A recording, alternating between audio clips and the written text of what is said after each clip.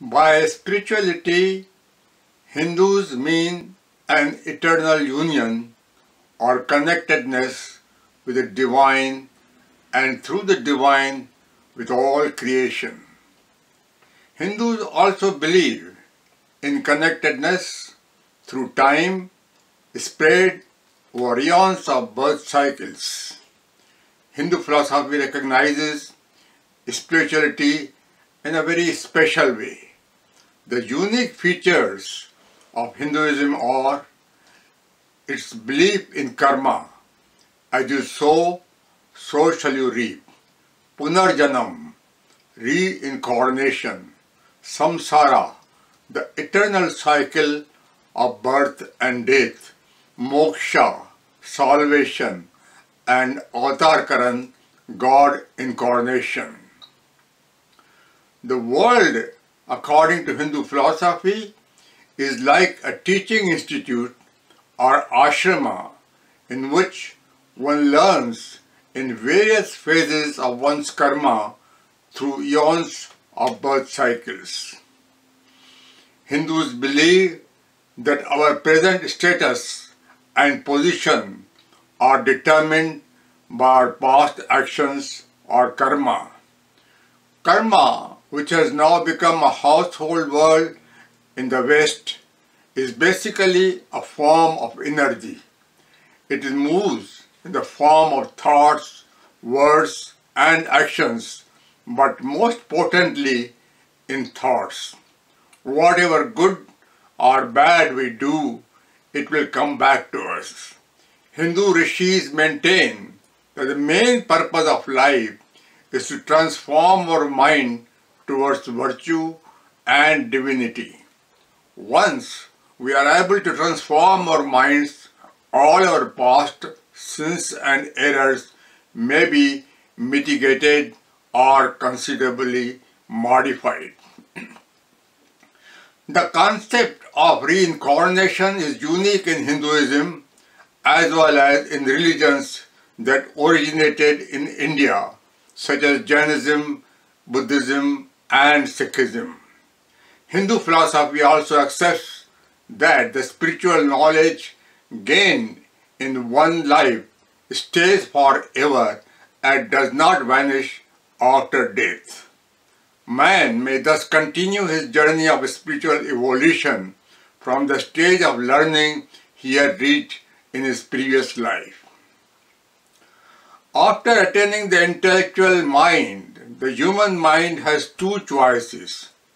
It may go downwards on the path of ego, or it may go upwards on the path of divine spirituality towards the divine, the spiritual consciousness or the super consciousness, and wean itself away from the direction of personal ego.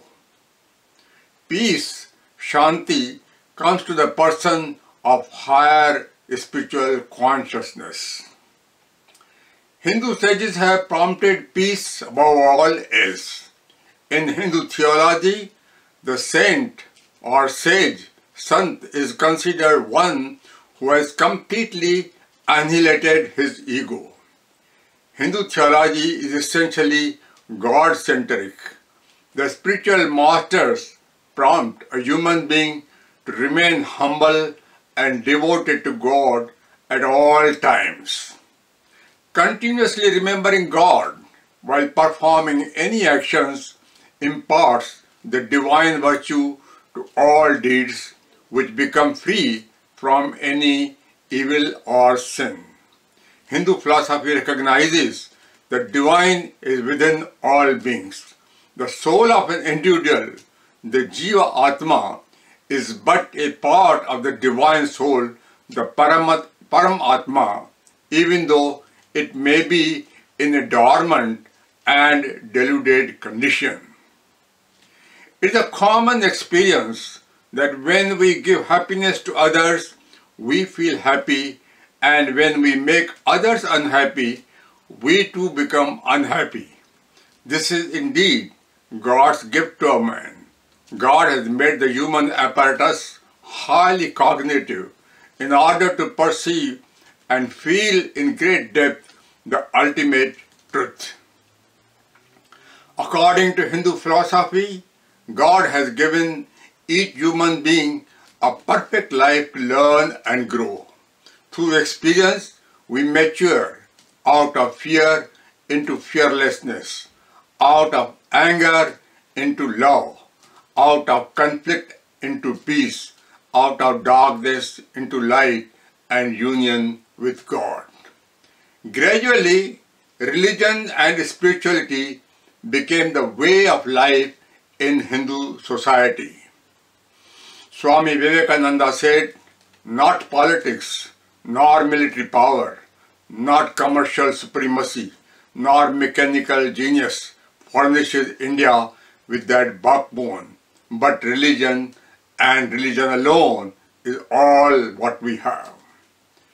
Hinduism encompasses beliefs in certain unique concepts like karma, as you sow, so shall you reap, punarjanam, reincarnation, and samsara, the eternal cycle of birth and death, moksha, salvation, and avtar-karan, God incarnation. These concepts, which remain unrecognized by modern science, present answers to many vital questions which have forever baffled mankind. Why are some born in good fortune and others in such miserable conditions?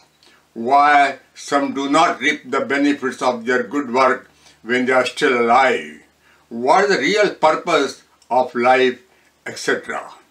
According to Hindu philosophy, human birth is the most precious at its grounds, beings with a thinking mind. Yet, evolutionary development is not void of obstacles.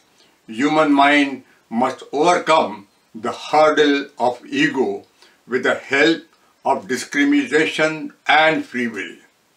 Often, man falters and falls down while fronting this most arduous hurdle.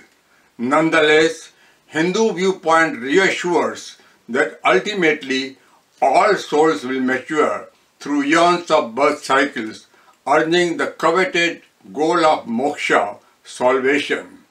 One is prompted by the sense to always be on guard and pursue the path of divine virtue to progress on their paths.